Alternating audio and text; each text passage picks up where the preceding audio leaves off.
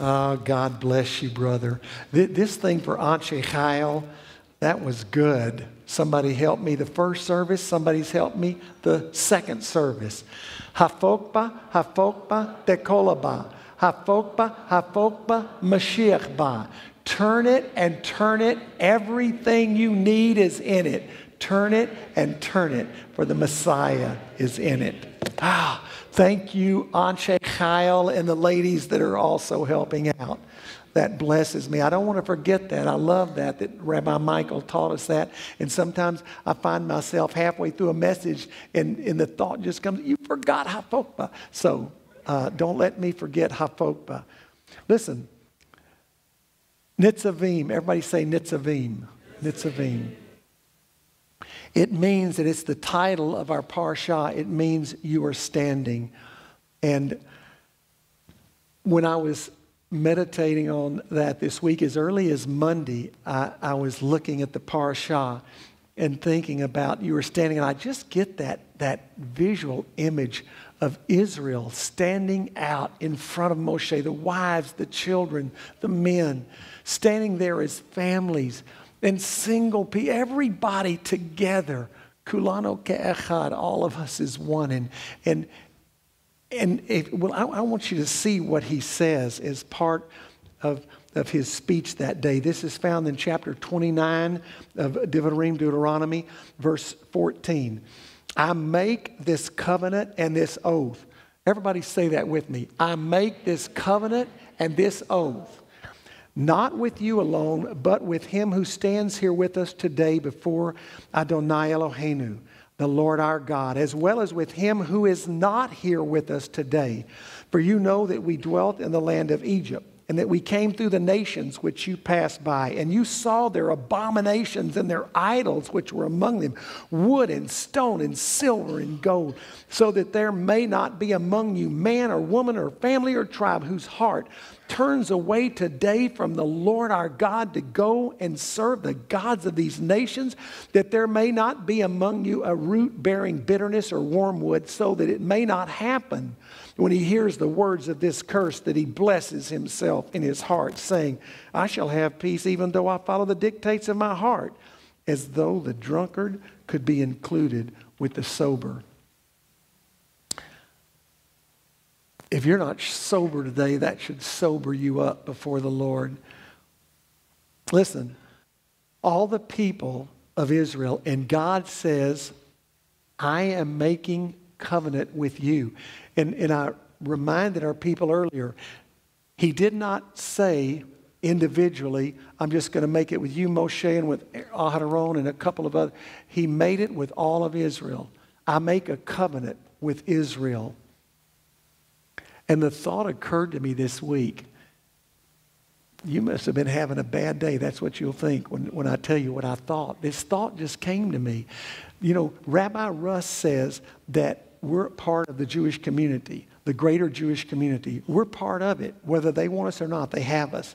And truthfully, people, we are seeing some huge inroads made in that area, in the nation of Israel, in our Jewish community here. More and more and more Jewish people are accepting us that we are Jewish. We're a synagogue. And it's good. It's the work of the Holy Spirit. But today, I want you to see that God made that covenant with Israel. I call it the Mosaic covenant. He also later, and we're going to talk about it later in the message, he also made a second covenant with Israel. Now, I just want to ask you rhetorically, you should know after that line, who did he make the second covenant with? Israel. He says in Jeremiah 31, behold, the days come, says the Lord, I will make a new covenant with the house of Israel and with the house of Judah. Not according to the covenant I made with their fathers when I took them by the hand to lead them out of the land of Egypt, because they continue not in my covenant, and I regarded them not. But this is my covenant that I will make with them up to those days, says the Lord. I'll put my Torah in their heart, and I'll write my Torah in their minds, and I'll be their God, and they shall be my people. They'll not have to teach every man his neighbor and every man his brother, saying, do you know about the Lord? For all shall know me. Do you know about the Lord of Israel? The whole earth is going to hear. The whole earth has heard about the Lord of Israel. Many of the earth has rejected the God of Israel. But days are coming when they're going to have another chance in his awesome power and judgment. They're going to have a chance to know this God who is God, and there is no other. But listen, this morning, I want you to picture this. Moshe is speaking these words from Adonai to the people. Do they see God in the natural standing there? No. Do they see God clothed in the arm named Yeshua that came down to earth later? No, he's not there. They just see Moshe saying, this is the word of the Lord. How much different is it from this morning when not just here, but any place that a man or woman stands up and speaks in the name of the Lord and he's really, or she's really called of God and anointed to do so? It looks very similar in that we're trying to tell you what the word of the Lord says. And what I thought about this week was, you have a chance to go just like they did. Somebody in that crowd back then probably went, you know what? How do I get out of this? I'm not sure I even want in this covenant. There's too many obligations. It's too much stuff I have. How do I get out of this? I'm part of the Israeli community. God made a corporate covenant with Israel.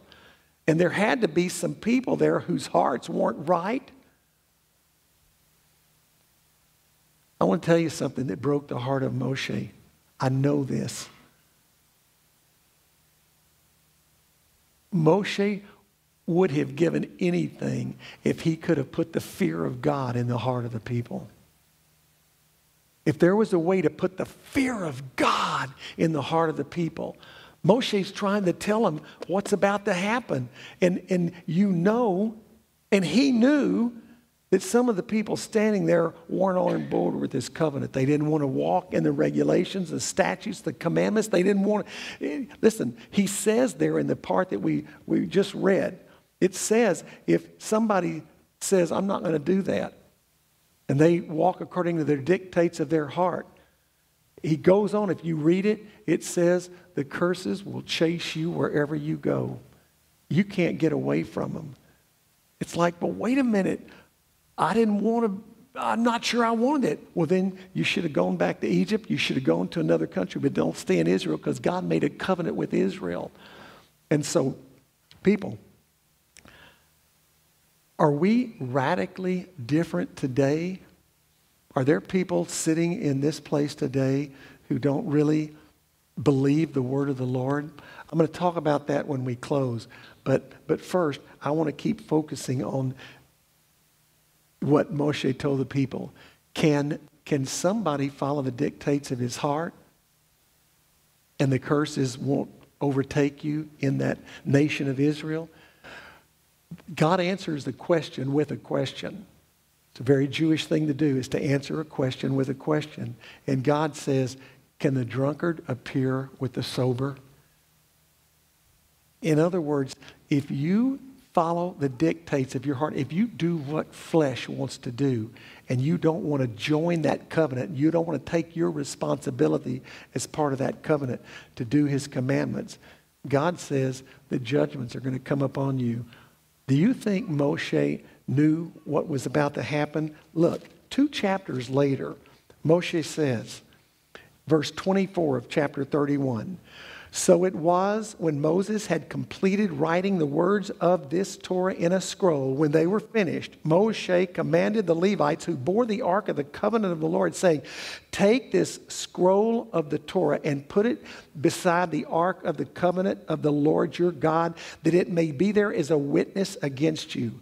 For I know your rebellion and your stiff neck.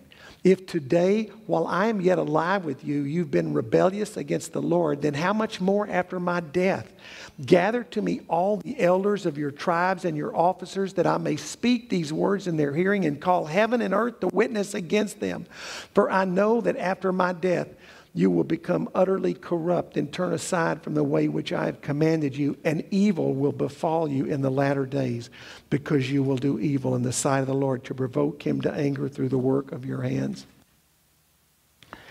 Boy, that's a heavy word. You say, Richard, do you have to be that heavy on Shabbat? Listen, it is the heart of a leader to want to give the word of God out to people. And it is the desire of the leader that everybody, every one of us would have the fear of the Lord inside of us. You understand the fear of the Lord? We have these words. If you know them, read them with me. Da lifnei mi'ata omed. If you don't know them, now say them with me.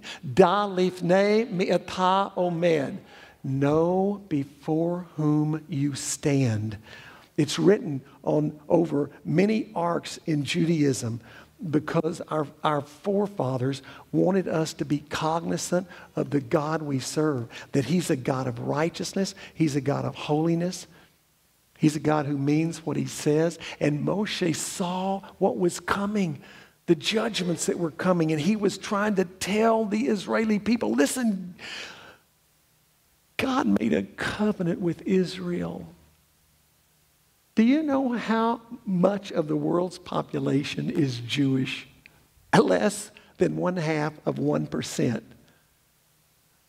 Do you ever think, well, God, you could have picked the Oriental, you could have picked the Arab, you could have picked the Caucasian, you could have picked the African, you could have picked, Lord, the Latinos, you could have picked. What were you thinking? This is less than 1/2%. God says, that's why I chose them, so my name could be shown great in them. But Lord, they let you down like the rest of us would have let you down. That's why I chose them, to show my mercy and my compassion. In the last day, God says, I'm going to bring them back to the land. And I'm not going to do it because of their might or their power or their righteousness. In fact, they're going to come back in humility, broken. But I'm going to bring them back, and I'm going to show my great name. Moshe was trying, if he could have given the fear of Adonai, if Moshe could have if I could walk up to you today and just lay hands on you and give you the fear of Adonai, do you think I would do it? We would stop the service right now, and I'd just go walk over and just lay hands on everybody and just say, give it to, I can't give it to you. Only God can give the fear, the awesome respect. Only God's Ruach can come in and break our heart and change us and turn our hearts toward him. Look, here we are, thousands of years later, after these people stood before Moshe. We stood before the ark of the Lord today. We stood in the presence of the Lord. The word of the Lord's coming forth. Look what's happened over these thousands of years. God sends the prophets. He prophesies a new covenant. He prophesies a Mashiach, a Savior. And the strange thing was, people, listen, he decides that the Mashiach, in his eternal plan, the Mashiach, his arm of salvation, is going to be he's sending his son as the Mashiach. The Son of God, the arm of God, the arm of Elohim comes as the Mashiach. Now listen.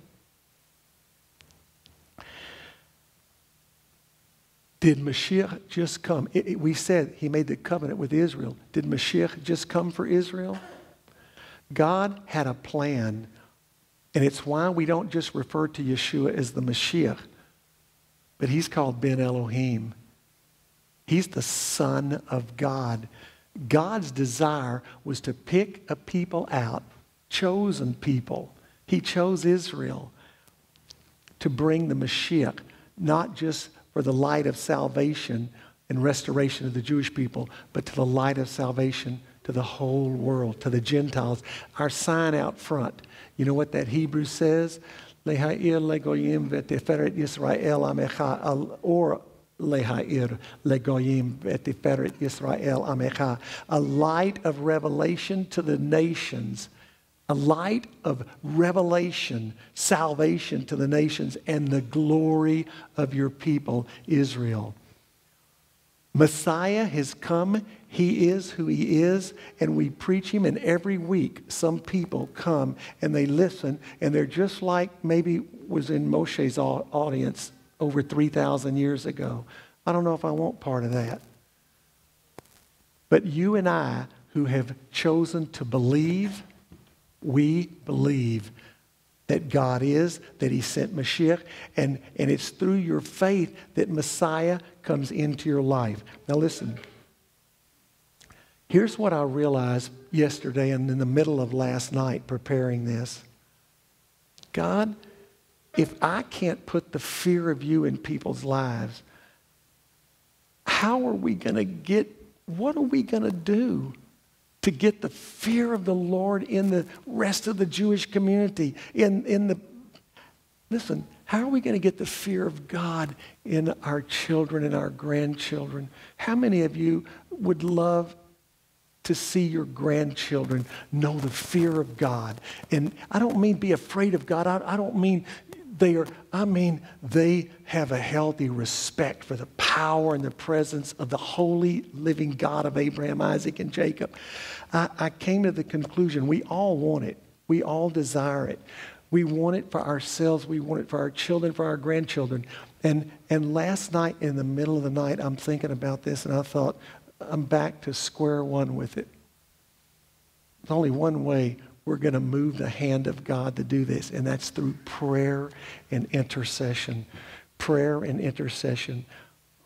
This morning in the prayer room, I like to call that the generating room.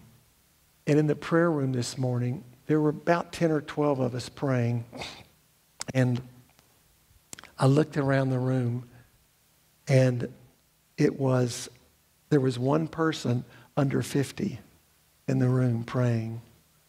The rest of us were old codgers. I don't mean that ugly, but that's what we're called sometime. But I looked around that room thinking, God, thank you. I thought about that scripture that we talked about a couple of weeks ago in Yochanan, where it says that the woman in adultery is caught, brought to Yeshua, and they say, Moshe said, stone her. What do you say? It says Yeshua stooped down, wrote on the ground, as though he didn't even hear them. And it says they continued asking, and so he said, look, here's what let's do. He lifts himself up and he says, he that's without stone among you, you throw the first one. He that's without sin among you, you throw the first stone. And everybody goes away, one by one. It says, beginning where? At the oldest. The older Jewish men who were in the crowd, they left first. Then the younger till everybody's gone. And as I looked around that prayer room today, I thought, we who have walked with Messiah for a long time, we who have traveled the road of sorrow and heartache and joy unspeakable and both sides of the coin. We who have walked with Messiah and endured, listen, you know what? We come back to this conclusion over and over and over again. We have to pray. We've got to pray. If we want to see God move, we've got to pray. So here's what I'm asking Beth Messiah to do. I asked at the first service, I'm asking all of you. We're coming into Erev Rosh Hashanah tomorrow. Yamim Noraim. Everybody say Yamim Noraim. Yamim Noraim. The days of awe. Here's what I'd like for you to do. I'd like for you to ask the Lord about fasting some in this time. Just humbling yourselves before the Lord. Fasting and praying. And as one of the Parshiot say, Vayigash. You remember the Vayigash? You know what that is? That's in Deuteronomy, in Genesis, where it says, and he drew near. And he drew near. Yehuda drew near to Joseph. And so I'm asking everybody, if you would, maybe not, I mean, tomorrow night we're going to have apples, honey. We're going to have a time of rejoicing. Even on Monday morning, we're going to have apples, honey, a time of rejoicing. I see apple cakes and stuff in there. It looks delicious. Susan White hid it so nobody would get into it before tomorrow night. It looks awesome. But what I'm asking you is for the next 9 days after that, starting Tuesday night, starting Monday night, the next 9 days through Yom Kippur, as much as you can, just ask the Lord, what would you have me do? I realize a lot. Listen, all of us, we work, we've got so much to do. Everybody's so busy. But if you fasted 1 or 2 meals a day, you just ate 1 meal a day, and you tried to stay in the spirit of the fast. Maybe you fasted something the whole time, even if you could only do a couple of days. Whatever the Spirit of God moves on your heart to do, I want us corporately. We start out the new year, January 1st. We always start with a fast. Sometimes it's 6, 7, 10, 14 days, whatever God puts on our heart to do. Well, we're starting another year tomorrow night. Rosh Hashanah is the head of the year. So I'm asking everybody for the 9 days that follow Rosh Hashanah, just to pray about what God would put on your heart to do, that we would humble ourselves as a people together, that we would draw near to God. My wife taught a sisterhood retreat years ago, and in it, the retreat, the teaching was built around intercession. And my wife said, basically, intercession is standing before God on behalf of somebody else. Standing before God on behalf of somebody else. Beth Messiah, I've never seen a more ferocious attack time as I have at this Rosh Hashanah season. Usually when we get near Passover, all kinds of spiritual garbage goes on. I've never seen it this much at the High Holy Days. People are sick. People need help. Sarah Thayer hasn't been out of a bed for a month. She needs prayer. I put it out to some of our intercessory prayer team. Please pray. Seriously, Lita and Mike are coming back. They've been in Atlanta going, I could go on and on. We got a message yesterday from Israel, Jamie Cowan, who is part of us. We love him. We help support him every month. 2 Arab people found him in an alley, passed out. They got him to the hospital. Beth Messiah, how many of you know we need prayer? We need desperate prayer. Somebody said one time, God doesn't answer prayer. God answers desperate prayer. I'm asking you to pray with me for 9 days between Rosh Hashanah and Yom Kippur and draw near to God and offer up some intercessory prayer that's desperate before God. Let's pray. Father,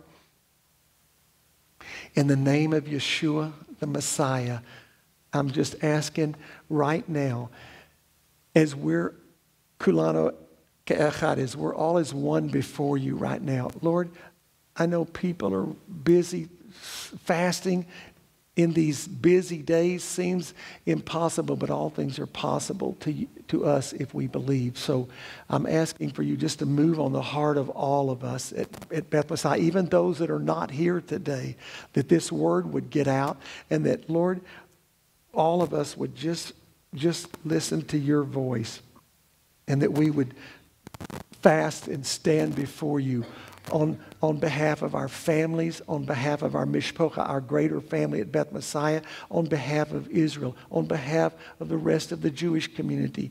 God, that you would just pour out your Spirit upon us, upon the people we pray for. Lord, help us. Give us a healthy respect and fear of you, knowing that you are a holy God, Lord, knowing that judgments are coming upon the earth. It seems, Lord, to the spiritual eye, when we look out and we hear all the news reports and all the anti-Semitism that's growing worldwide, Lord God, you picked your people. You chose your people, Israel. Please help us to stand as one, united in praying for all of our people, Israel, for the body of Messiah, as Christians are running for their lives today in foreign countries, women scared, young teenagers scared, being chased out of their homelands. God, please have mercy. Help us to draw close like Yehuda drew close to Joseph. Oh God, that we might draw close to the Mashiach. Just strengthen us. Re-energize us if necessary. Help us to have the energy to do this, Lord God, and that we might come in tomorrow night and see your hand move, and that we might come back 10 days later at Yom Kippur, and that there might be a holy outpouring of your Spirit. We'll be careful to give you all the praise for what you accomplish. Lord God, change us, and we shall be changed. Turn us, and we shall be turned. Make us holy, and we shall be holy. Forgive us, and we shall be forgiven. Save, and we shall be saved. B'Shem Yeshua. Amen. Amen.